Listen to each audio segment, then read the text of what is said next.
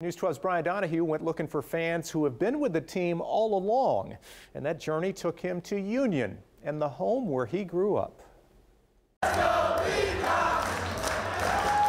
All week as I've done story after story about St. Peter's magical run in the NCAA tournament, I've been searching to find that one true, ultimate, most loyal fan who stood with this team long before we all jumped on the bandwagon.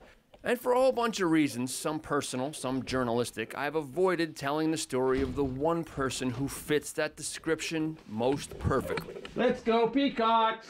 My dad. Bill Donohue, St. Peter's class of '58, and a regular at games ever since. It's been fun. It's been total fun. And every day's a miracle. The famous Run Baby Run victory over Duke in 1968, of course he was there. You had a 1-year-old and a 5-year-old and a 4-year-old at home. Would you just tell Mom I'm going to the game with my buddies? Well, I had priorities. As kids, he took us to games at the Yanatelli Center, and I've still never been to a college hoops game anywhere else, actually. And when it comes to my 28 years working for some of the biggest news outlets in the state, well, he spent every one of them hounding me for my employers and former employers' paltry coverage of his team. I still do. Now I can't. For one shining moment. Big deal. We have to win 3 impossible games to get any publicity. Nobody talks about them. Nobody. All year long, nobody talked about them till this. Where were they? Dad's 83 now, doesn't move too well, and one frigid night this season he nearly sent half the family into cardiac arrest, driving truck route 1 and 9 to go to a Peacocks game. He recalls the 50s and 60s when thousands would regularly pack the Jersey City Armory for games, but in recent decades the team has struggled to draw just a few hundred people.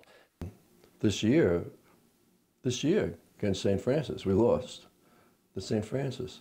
And a friend of mine, we were sitting, nobody was even around us. The only ones there, the true Peacock faithful. And if you think this miracle run has been special to watch, you should see it through their eyes. I don't know how to do it. Try to explain it. So while the cries of "Let's go Peacocks" are still echoing out across our beloved dirty Jers, let's tweak that chant a little bit to make it one fan's and one family's message. Thank you, Peacocks. I'm Brian Donohue. That's Positively New Jersey. Go. Tremendous story. By the way, I don't know if you noticed the color of the house, but it's navy blue, and Dad says that's not a coincidence.